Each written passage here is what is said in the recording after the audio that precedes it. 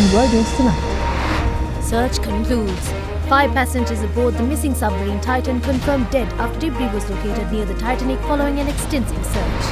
Turbocharged ties. President Biden emphasized common ground with Indian Prime Minister and announced joint initiatives. Spirit strikes. Spirit Aerosystems workers leave production at a standstill following a failed labor deal. Milliner Magic. The Royal Ascot's Ladies' Day brings in makers of masterpieces from across the globe to flaunt their flair.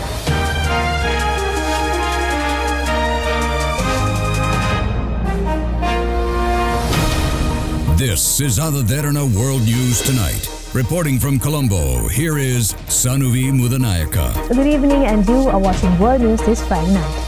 The Titanic submersible that gripped the world's headlines met its end in what the US Coast Guard calls a catastrophic implosion that killed all 5 passengers aboard. But the search that led to this discovery and the race against time to find the passengers alive became a 5-day multinational rescue operation that captured global attention. At the moment, all trips to the site will be stopped until the cause of the Ocean Gate expedition submersible failure is determined. The massive international search for 5 people aboard a missing submersible in the North Atlantic came to a grim end on Thursday after an unmanned deep-sea robot discovered debris confirmed to be from the lost vessel near the century-old wreck of the Titanic. Here's U.S. Coast Guard Rear Admiral John Mauger. On behalf of the United States Coast Guard and the entire Unified Command, I offer my deepest condolences to the families. An ROV, or remote-operated vehicle, from the vessel Horizon Arctic discovered the tail cone of the Titan submersible approximately 1,600 feet from the bow of the Titanic on the seafloor. The ROV subsequently found additional debris. In consultation with experts from within the Unified Command, the debris is consistent with the catastrophic loss of the pressure chamber. Those who perished include British billionaire and explorer Hamish Harding, Pakistani-born business magnate Shahzada Dawood and his 19-year-old son Suleiman, French oceanographer Paul-Henri Nargeolet, and Stockton Rush, the American founder and chief executive of Ocean Gate Expeditions, the company behind the sub. This was a incredibly complex case, and we're still working to develop the details for the timeline involved with this casualty. The Titan had set off Sunday with 96 hours worth of oxygen, according to OceanGate, in what was expected to be a 2-hour dive to the Titanic. But upon its descent, the sub lost contact with its support ship. Rescue teams from several countries had spent days searching thousands of square miles of open seas with planes and ships for any sign of the 22-foot vessel. Hopes had been lifted when Canadian search planes using sonar buoys recorded undersea noises they described as banging sounds. But Mauger dismissed the idea that the noises came from the Titan. There doesn't appear to be any connection between the noises and the location on the seafloor. Again, this was a catastrophic implosion of the vessel, which would have generated a significant broadband sound down there that the sonar buoys would have picked up. Chris Brown, a friend of victim Hamish Harding, said he bowed out of the adventure due to safety concerns. Parts of the submarine that I'd seen in the testing in the Bahamas just seemed a bit shoddy. They're using industrial piping for ballast. They're using an Xbox controller for the steering. They flatly refused to get any form of certification. Questions about the Titan's safety were raised in 2018 during a symposium of submersible industry experts and in a lawsuit filed by OceanGate's former head of marine operations, which was settled later that year. OceanGate Expeditions said in a statement, "Our hearts are with these 5 souls and every member of their families during this tragic time." US President Joe Biden and Narendra Modi hailed a new era in their country's relationship after the White House rolled out the red carpet for the Indian Prime Minister, touting deals on defense and commerce aimed at countering China's global influence. I've long believed that the relationship between the United States and India is will be one of the defining relationships of the 21st century. U.S. President Joe Biden on Thursday rolled out the White House red carpet for Indian Prime Minister Narendra Modi in a colorful opening ceremony with some 7,000 well-wishers in attendance. After a meeting in the Oval Office, both leaders touted deals on defense and commerce aimed at countering China's global influence. Our discussions today and the important decisions we have taken have added a new chapter to our comprehensive and a global strategic partnership. Biden administration officials said sweeping agreements were made on semiconductors, critical minerals, technology, space, and defense cooperation. India out of! But Modi's visit was not without controversy. A small group of demonstrators were seen protesting near the White House over alleged discrimination against minorities, including Muslims, under Modi's government. Thursday's joint press conference marked the first time Modi has taken questions in such a format in his 9-year tenure. When asked about steps he would take to improve the rights of Muslims and other minorities, Modi said the benefits of the Indian government's policies are accessible to everyone. There's absolutely no space for discrimination. And when you talk of democracy, if there are no human values and there is no humanity, there are no human rights, then it's not a democracy. Following the news conference, Modi delivered a speech to Congress and drew a crowd of onlookers who chanted his name during applause lines. The only two Muslim women members of Congress, Representatives Ilhan Omar and Rashida Tlaib, along with Representative Alexandria Ocasio-Cortez, separately said they would boycott Modi's address to Congress, citing the allegations of abuse of minorities, especially Muslims.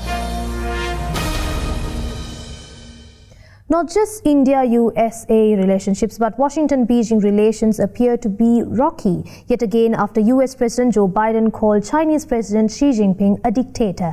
Biden played it down, saying the comment has not undermined the two countries' relations. U.S. President Joe Biden on Thursday downplayed the impact of his recent comments comparing Chinese President Xi Jinping to a dictator. He said at a news conference that calling Xi a dictator did not undermine Washington's relationship with Beijing. I expect to be meeting with President Xi sometime in the future, in the near term, and I don't think it's had any real consequence. He also suggested that he would not tone down his rhetoric on China in the future. Biden's comments on Thursday followed Chinese ambassador to the U.S. Xie Fang warned of consequences if Washington isn't to take any immediate and earnest actions. Earlier in the day, Fang made strong protests to senior White House and State Department officials. The Chinese embassy called Biden's earlier comments a smear, which seriously contradicts basic facts and undermines mutual trust. Speaking at a campaign fundraiser in California on Tuesday, Biden equated Xi to a dictator and claimed that Xi was embarrassed when the Chinese balloon was blown off course without his knowledge. It prompted a fierce backlash from Beijing. They're an open political provocation China is strongly dissatisfied with and firmly opposed to this. Biden's dictator remark also came only days after U.S. Secretary of State Antony Blinken made his visit to China, where he said the two countries had made progress towards getting their relations back on track. However, now given the Chinese embassy is describing the nature and impact of Biden's comment as very negative, this could add more tension to Washington-Beijing relations and could undermine the progress made during Blinken's trip. Former Brazilian President Jair Bolsonaro's trial on charges of abuse of political power and misuse of public media began in the country's highest electoral court in Brasilia. The charges stem from a meeting Bolsonaro held with foreign diplomats in July 2022, in which he is accused of spreading false information about Brazil's electoral system and bringing its credibility into question, a strategy the former president used in his re-election campaign. The far-right Bolsonaro has said the charges are not justified and trivialized the proceedings, describing them as a storm in a glass of water. According to a report put forth by Judge Gonçalves, the former president allegedly said the 2022 elections might be compromised due to fraud in his meeting with the ambassadors. If proven guilty, Bolsonaro could find himself unavailable to run for public office until 2030. That may not be the end of his troubles, though, as he also faces multiple criminal investigations that could put him behind bars. French President Emmanuel Macron told global leaders that no country should have to choose between tackling poverty and dealing with climate change at a summit tasked with reimagining the world's financial system. Helping debt-burdened countries to deal with climate change, as well as fixing the global financial system to bring more balance between Western countries and those from the global South. These are just some of the aims of the summit, which began in Paris on Thursday. Dozens of world leaders are attending the two-day event, many from developing countries hoping to see change in action. French President Emmanuel Macron used his opening comments to send a message. He called on more financial help from the private sector. No country should ever have to choose between reducing poverty and protecting the planet. I think we can be honest. There is a lot of liquidity in this world. There's a lot of money. I don't think we'll manage to change the system completely, even though I know that some people aspire to do so. But we can make it work a lot better if this money and this liquidity are at the service of the planet. The summit is co-hosted by Barbados's first ever female Prime Minister, Mia Mottley. Vulnerable nations like hers want more money because they did little to cause climate change, but face its worst effects. She has been a strong advocate for reimagining the role of the World Bank and IMF in an era of climate crisis. And that transformation is required because while the world knew since the 1890s that we were facing the warming of the climate, we chose not to heed the advice of scientists. Observers are looking for tangible progress, including keeping promises already made, such as a 2009 pledge to deliver $100 billion a year in climate finance to developing nations by 2020, which still hasn't been fulfilled.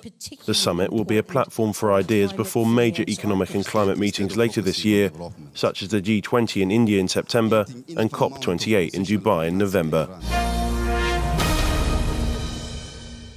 We'll be back with more world news after this short commercial break.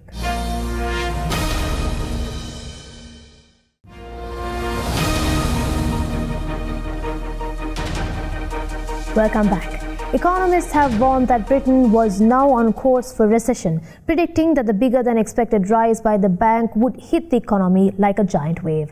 It comes as the Bank of England has raised interest rates to 5%, defying hopes for a lesser increase in a further blow to homeowners struggling with catapulting mortgages. The Bank of England surprised markets on Thursday with a bigger-than-expected interest rate hike. It raised its benchmark by 0.5 percentage point to 5%. That was double the increase that traders had generally expected. Governor Andrew Bailey said this week's inflation numbers left him no choice. We think inflation's going to come down markedly this year, but there are signs of it being more persistent. And I thought it was right that we took this action, and decisive action today. The move came a day after fresh data showed inflation refusing to come down. It stuck at 8.7% in May, when a decline had been expected. That leaves the UK with the fastest price rises of any major economy. Soaring food prices were one big factor. Now the jump in rates will mean fresh pain for mortgage holders, but Bailey said not acting would be even worse. Well, I understand the difficulty and the pain it causes for many people, and I do understand that. What I would say, though, is that if we don't get inflation back down to target, then it goes on for much longer, and the pain goes on for longer. Ministers have so far rebuffed calls to help mortgage payers, but the mix of stubborn inflation and rising rates spells political peril for the government of Prime Minister Rishi Sunak. And worse could yet be to come, with rates now forecast to hit 6% before the end of the year. Boeing supplier Spirit AeroSystems halted work at a Wichita, Kansas plant after workers voted against a new labor deal and for a strike. Spirit makes fuel charges for Boeing 737 MAX and pylons for Airbus A220s at the plant. Shares of aerospace giants Boeing and Airbus dropped on Thursday after workers at a major supplier to the plane makers announced they are going on strike. Spirit AeroSystems said it will suspend factory production on Thursday at its plant in Wichita, Kansas, where unionized employees are expected to hit the picket line Saturday after rejecting a 4-year contract. Spirit makes the entire fuselage of Boeing's best-selling 737 MAX narrow-body jet, as well as sections of most of its other aircraft. The company also makes parts for the Airbus A220. Nearly 90% of its workers are employed at the Wichita factory. A prolonged work stoppage at Spirit eventually could force plane makers to slow or stop jetliner assembly at a time when both Airbus and Boeing are ramping up production. Last month, Boeing CEO Dave Calhoun said it would be difficult to make contingency plans for a strike at Spirit. The two sides reached a tentative contract agreement last week, but workers voted to reject the deal and strike. Shares of Spirit AeroSystems fell 11% in morning trading. A key bridge connecting Russia-annexed Crimea with the Ukrainian mainland was reportedly damaged by Ukrainian missiles. The so-called Gate of Crimea, known to Russians by a different spelling as the Konga Bridge, is one of a handful of links between Crimea, which Moscow annexed from Ukraine in 2014, and mainland Ukraine. Russian-appointed officials claimed that Ukrainian missiles struck one of the few bridges linking Crimea with Ukraine's mainland on Thursday, cutting off one of the main supply routes for Russian occupation forces in southern Ukraine. The Konha Bridge connects the Russian-held area of Kherson with the Crimean Peninsula, which was annexed by Russia in 2014. However, Ukraine did not claim responsibility for the bridge attack. Russian-appointed Governor Vladimir Saldo released a video of him inspecting the site. In it, he appeared to allege the attack was ordered by the UK. This is another meaningless act perpetrated by the Kiev regime on orders from London. It solves nothing as far as the special military operation is concerned. It is absolutely bezgluzdo. That means stupid in Ukrainian. A bus station manager told the attack disrupted transportation, with several bus routes cancelled or severely delayed. Alternative routes require hours-long detours over roads in poor condition. Russian state-owned media cited investigators saying 4 missiles were fired by Ukrainian forces at the bridge. And Russia's news agency quoted transport officials installed by Moscow saying repairs could take weeks. On Wednesday, a Ukrainian brigade released footage of what it claimed to be its soldiers storming enemy positions during fighting near Bakhmut. That's along the southern front, where Kiev claimed Thursday it has recaptured 8 villages in the last 2 weeks, and where it is in the early stages of its most ambitious counteroffensive of the 16-month-old war. Russia says it has fended off the Ukrainian counterattack and inflicted heavy casualties, which Ukraine denies. In his nightly address, Ukrainian President Volodymyr Zelensky also accused Russia, without evidence, of preparing to carry out what it called a terrorist attack at a nuclear plant in southeastern Ukraine that would release radiation from the plant. Kremlin denied it, calling the allegation, quote, an utter lie.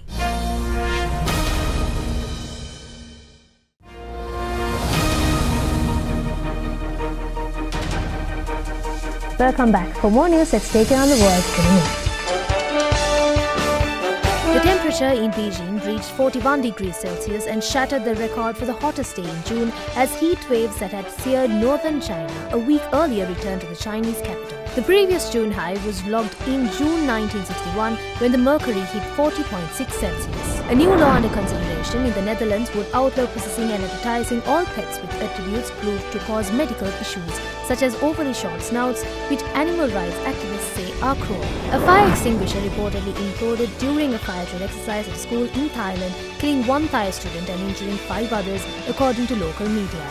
A male student died from the implosion while 5 others suffered minor injuries, 2 of which have been sent to a hospital for medical care. British Prime Minister Rishi Sunak said he was not focused on the past but rather on the future, days after lawmakers sanctioned Boris Johnson for deliberating misleading Parliament overruled voting parties held during the COVID-19 pandemic. A report compiled by the US Office of the Director of National Intelligence says North Korea's leader Kim Jong-un will most likely employ coercive measures, including nuclear threats, to achieve political objectives and deter a strong Seoul Washington response.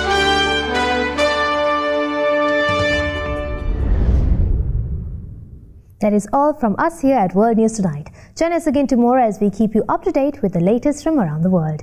In case you missed any of the stories tonight, you can watch the whole program on our YouTube channel, youtube.com/Derana English. We leave you tonight with visuals of the Royal Ascot's Gold Cut, better known as Ladies' Day, where rainbow outfits took the center stage. Good night and have a pleasant Friday night.